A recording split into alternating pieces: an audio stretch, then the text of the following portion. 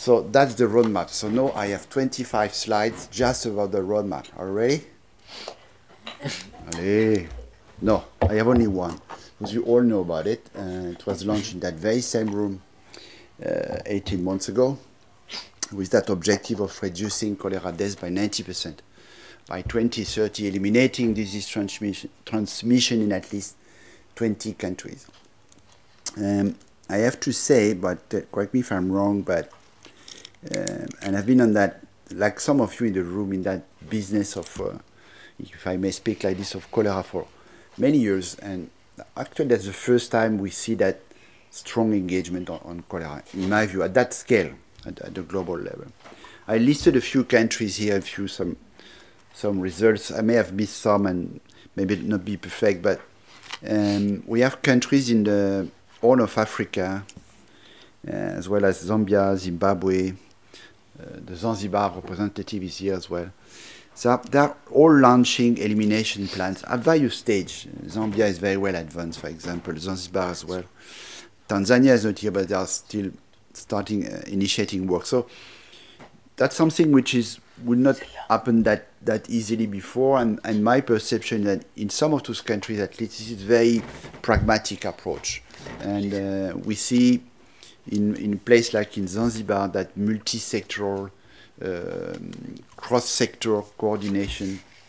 Same thing in Zimbabwe. They've put the leadership of the cholera plan under is it the vice president or the prime minister, yeah? For example. We have several representatives from Haiti here. Can I touch wood somewhere? You have no cases reported now since several weeks. So you are making very, very significant progress in disease burden in Haiti, and you've launched last week the final phase of the elimination plan. So we're in a good direction towards success also there. Although, of course, the living conditions and WASH in particular remains, put the country still at risk. We have a number of countries which have also launched very broad, large-scale OCV campaigns like DRC, Uganda, although it's a bit stalled there. Nigeria could have put here as well, South Sudan, with great success. Not everywhere, and with some problems in implementation in particular, but clearly the vaccine has played a key role in creating that dynamic, I think, as is shown very clear result. We have colleagues here from Bangladesh, I think, yeah.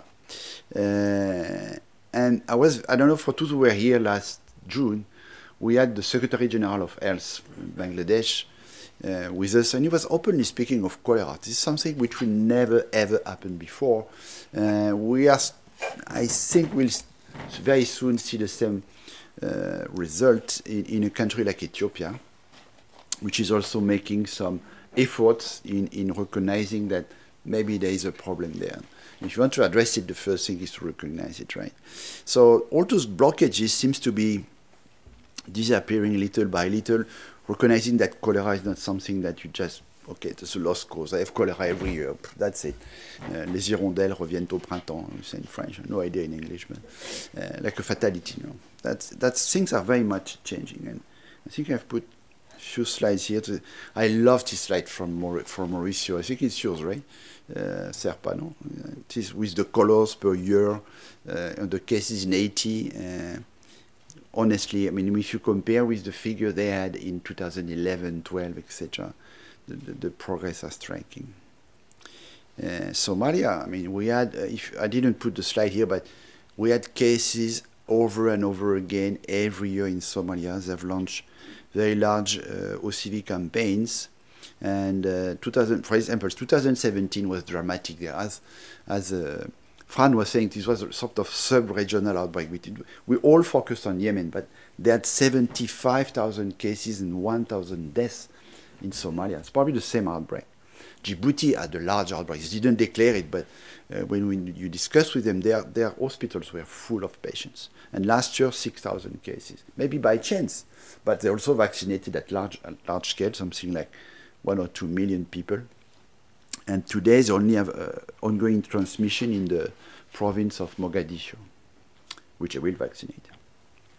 Remember as well the Rohingya crisis in, forgot when it was, but those people moving to Bangladesh, and the country was very reactive. Like, we have no representatives from Mozambique, but Mozambique in the last few weeks was also super reactive. They've seen that in Bangladesh was a arrival of refugees in an area endemic for cholera. In Mozambique, the floodings, lots of destruction. Kate is just back from there. High risk of cholera, and we had an explosive outbreak. Immediately the request for vaccine came. And the result we see in France may be a bit optimistic. I hope they will control it. We still are at 4,000 cases, something like this. In Bangladesh, we were successful. We had no cholera outbreak, even undeclared. The reactivity for OCV campaign, early detection of the outbreak, and the role here of the capacity to early detect and confirm is super important. We had recently a case in DRC where we received the request for vaccine last month, 4 months after the beginning of the outbreak. It's too late. South Sudan, our friend Joseph is here, he will tell us more, but they have a country-wide outbreak for 3 or 4 years, something like that, which they stopped at the end of 2017, didn't come back yet. Nigeria, something similar, huge transmission all across the northern part of the country, spilling over to Cameroon, spilling over to Niger as well. Today, the transmission has stopped, particularly in Borno State, which is a very unstable place. And we shipped 6.2 million doses of vaccine. So my impression is with the size of the campaigns, we start seeing today some impact in terms of public health. We have our colleagues from Harare as well here. Same thing, very reactive. The outbreak started, everybody was feared of seeing again a new episode in Zimbabwe like we had in 2008. It's not the case. We vaccinated 1.2 million people. We just completed the second round about a couple of weeks ago. But more importantly, the country has also used that opportunity to say, guys, that's enough. We shouldn't have outbreaks like this every X years. So they have engaged on long-term control, multi-sectoral with WASH activities, with very strong support from the Higher Life Foundation. But you will tell us more. But we had a case here in Zimbabwe, like we had in Zanzibar a couple of years ago, in Zambia the year before, of a situation, an outbreak used as an opportunity to also engage the country on longer-term control. At the same time, we have a number of engagements of donors and partners. Of course, I have to start by our host, the Fondation Mérieux. Every time it's a pleasure to come here, and thank you very much for the way you organize the meetings, etc. If there's any complaint, please refer to our colleagues over there. But I don't think you will have any bit warmer, but it will be perfect. So come back in June. No, that's a great place, and their support is very important for us. We have the team of WHO in Geneva is here. We are all here. Kate, David, Lorenzo, that's it.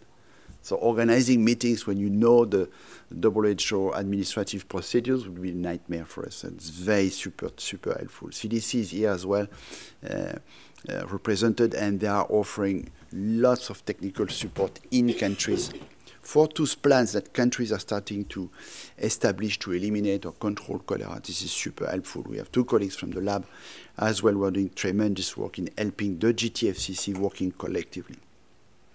UNICEF is engaged, are brilliantly represented here by Monica, who is helping us in the coordination of the WASH working groups. They've dedicated a lot of resources for the investment case as well that Melissa will present later on. Take an aspirin before, because there are lots of numbers there.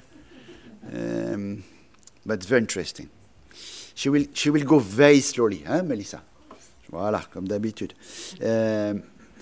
We have no IFRC reps, but they have launched last week, on 6th of April, their One WASH project. They are targeting 20 countries. They've got lots of funds from the Islamic fund, forgot the exact name, but it's an Islamic fund.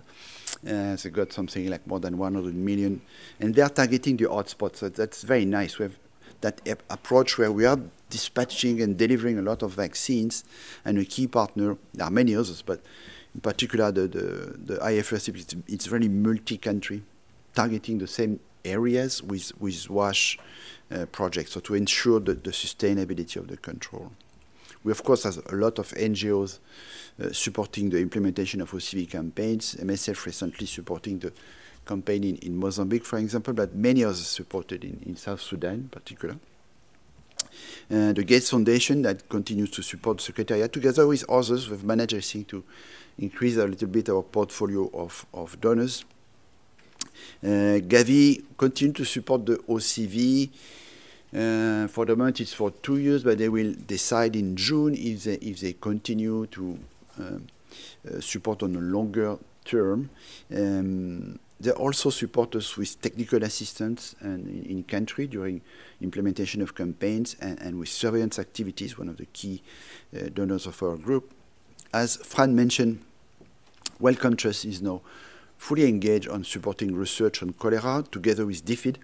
We had the first call for proposal in November, and they are now granting the research institutions. There will be more, and an interest that there will be a session. By the way, we have our annual meeting early June, and the following day we'll have a research meeting organized by Wellcome Trust.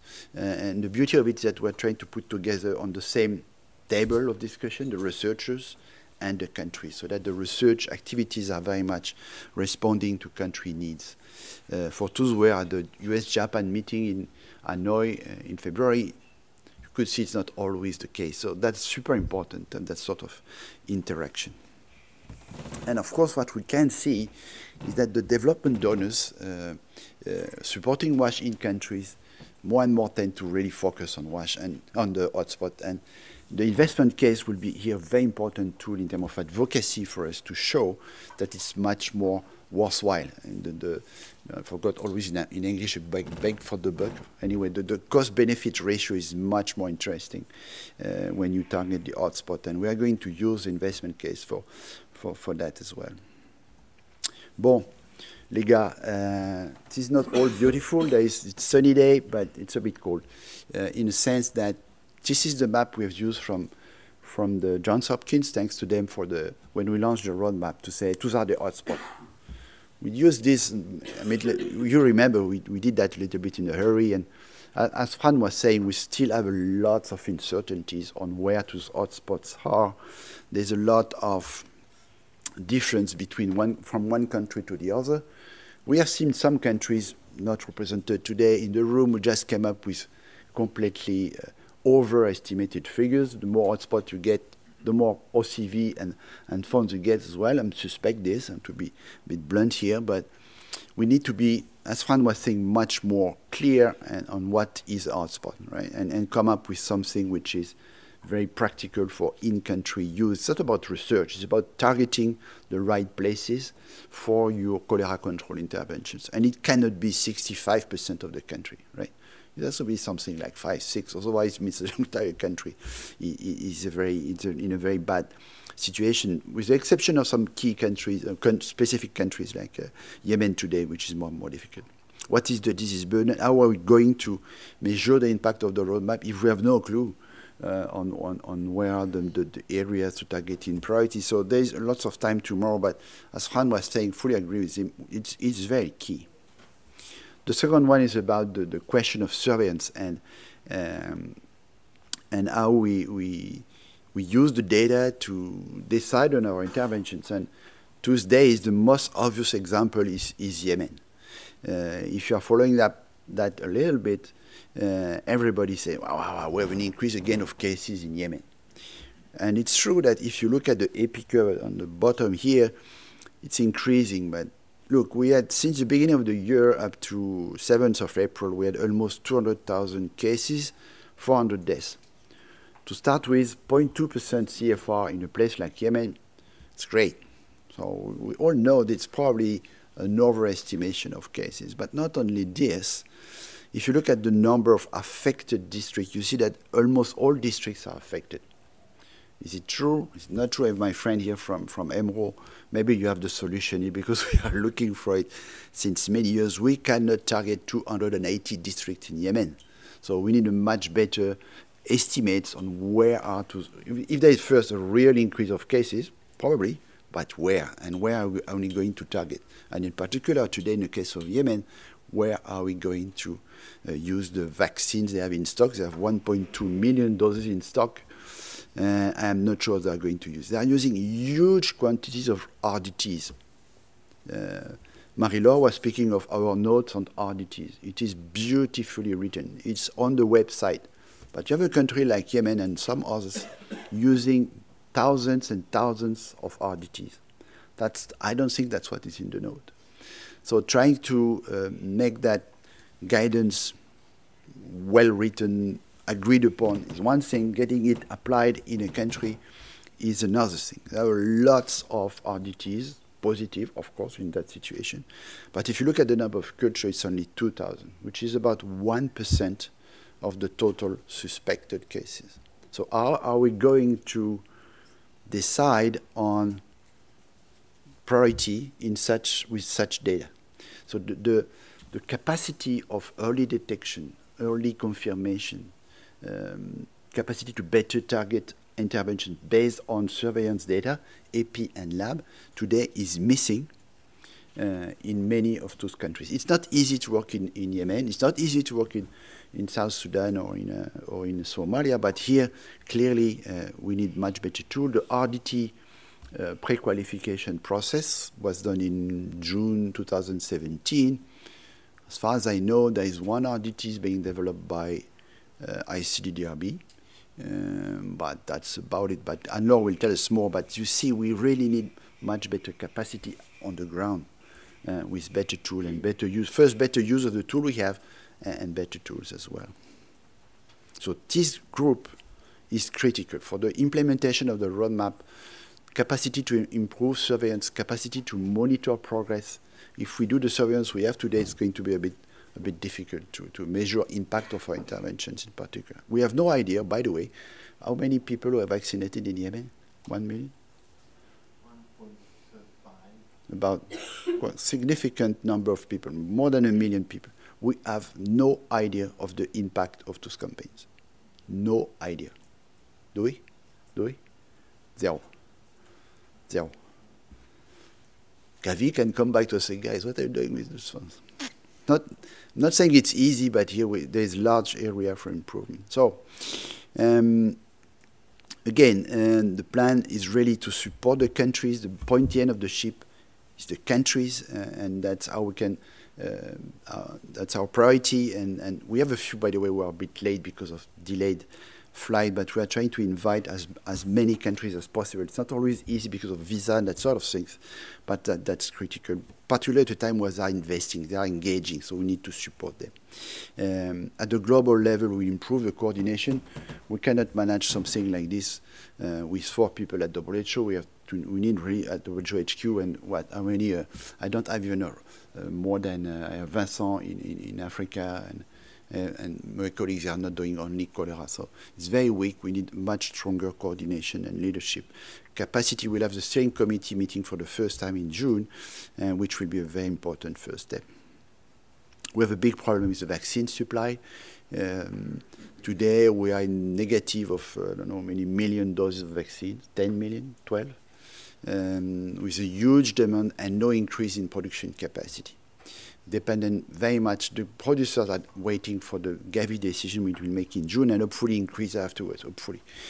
But for the moment, we have big problems here and are obliged to delay campaigns or refuse requests which are sometimes relatively well justified. And then I mentioned already investment case. Melissa will get us through the result. This is super interesting and that's something we can use a lot for advocacy purposes. It's a good deal.